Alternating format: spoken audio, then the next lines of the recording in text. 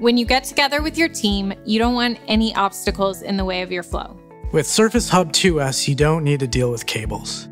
You can connect and share your content wirelessly via Miracast using any Miracast-enabled device. To share your screen in Windows 10, press the Windows key and K at the same time. This will open the Connect panel and display all the devices you can connect to. If projecting from a non-Windows Miracast-enabled device, just look for screen sharing or screen mirroring in Settings. Take note of your Surface Hub's friendly name in the bottom left corner of the screen. Once you find the Surface Hub in the list, tap it to connect. It'll just take a few moments for your screen to appear. Some organizations may require a PIN to connect, and if so, the PIN will appear on the screen. Make sure the box is checked allowing mouse, keyboard, touch, and pen input from the Surface Hub.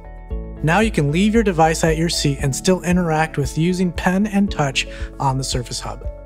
Now that you're projecting, you're already in full screen mode. To exit full screen, simply swipe down from the top or up from the bottom. While you're projecting, your device will treat the Surface Hub as a secondary display. This means you can either duplicate or extend your desktop. This is useful if you'd like to share content as you take notes.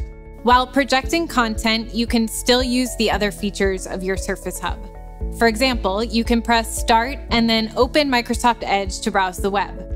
This automatically snaps the screen so we can see both apps at once. To adjust the size, slide the bar in the middle or move it all the way off the display so the app fills the screen.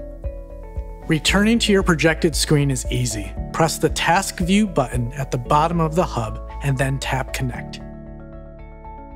While you're projecting, Windows 10 will show you this banner at the top of your screen.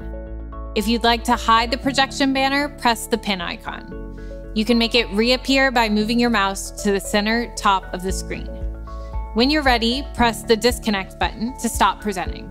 If your Surface Hub is set up for it, you can also connect to your device using display cables. You can connect 2 different cables to your device, one for the display and one for the inking and touch features of your Surface Hub. If you've connected a Windows device, you'll be able to interact with your PC using ink and touch on the Surface Hub after just a few moments. And that's all there is to it. You've successfully shared your screen using Surface Hub 2S.